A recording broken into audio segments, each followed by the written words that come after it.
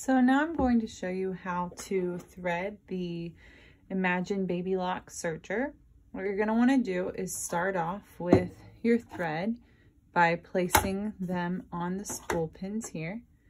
And you can use 3 to 4 threads. For our example, we're going to use 3, which I most commonly choose to use.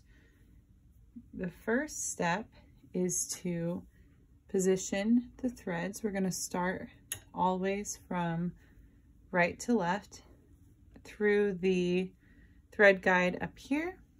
Then you're going to place it through this notch back here and let it hang down. I'm going to repeat that for all 3 threads, making sure the threads aren't tangled and that they're placed through the thread guides from right to left.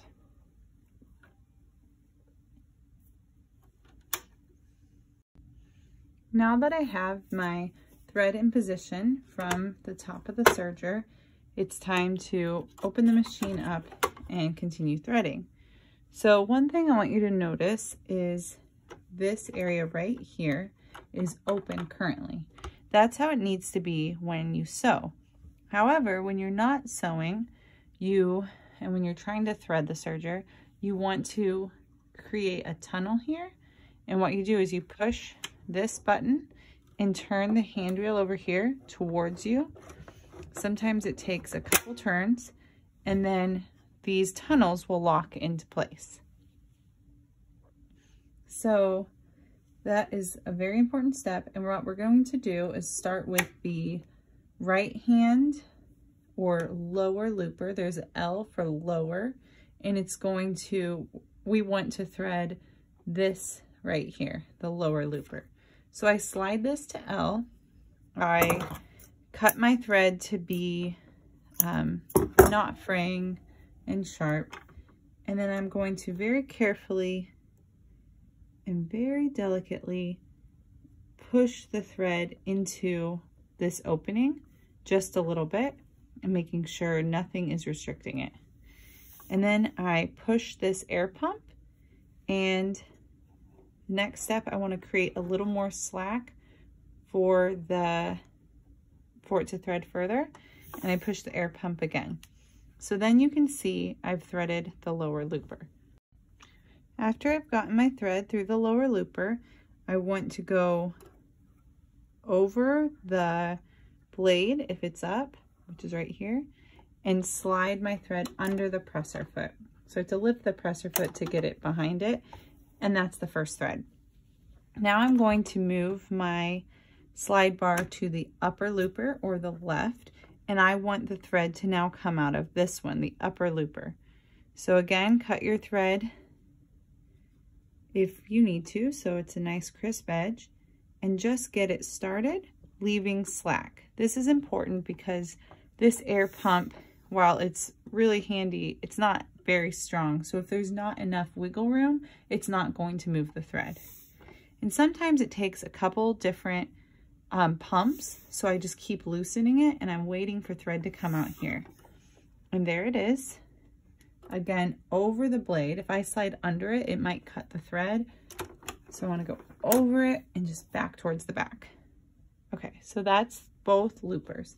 At this point, I can slide this back, and you can actually see there's thread coming through. The tunnel was just to thread the machine. So the next step is to thread the needle. And this kind of mimics a normal sewing machine. So you're going to go down through this hook, slide over. That was an old thread from before. So make sure all the previous threads of different colors are out of the machine. So I'll start over, down through this hook, over, up, just like you would on a normal sewing machine, like through a take-up lever, through this thread guide here. Again, I like to cut my thread so it's nice and crisp, and then through the needle. Once you've gotten the thread through the needle, you want to, again, position it so it's towards the back. So now I have 3 threads towards the back. I'm going to lower my presser foot. It always stays in the down position, and close my compartment. Again, making sure that I've opened these tunnels. Finally, I need to edit my settings to make sure they're in the setting I would like to serge in. So I'm going to do the most common for our purposes is a 3-thread wide overlock stitch. So I'm going to make sure this is on N, that's the tension. I'm going to change the width to 7.5, nice and wide. And then the length is between 2 and 3. I remember that the width is smaller because we are smaller wide than we are tall.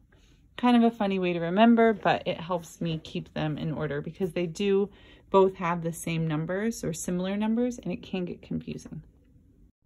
So now we're ready to serge. So what I want to do is just give it a test run, make sure that it's creating the serge stitches. So my presser foot is down, and right now you can see it is not creating stitches, so I need to double check what isn't working. So I open the machine up, and I can see that there's thread coming out of the upper looper still and the lower looper, but there's no thread coming through the needle. So this tells me I need to rethread the third thread, the needle.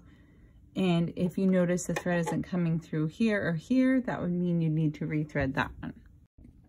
So now I'm ready to serge. I just want to give it a test run and make sure that it is creating this stitch.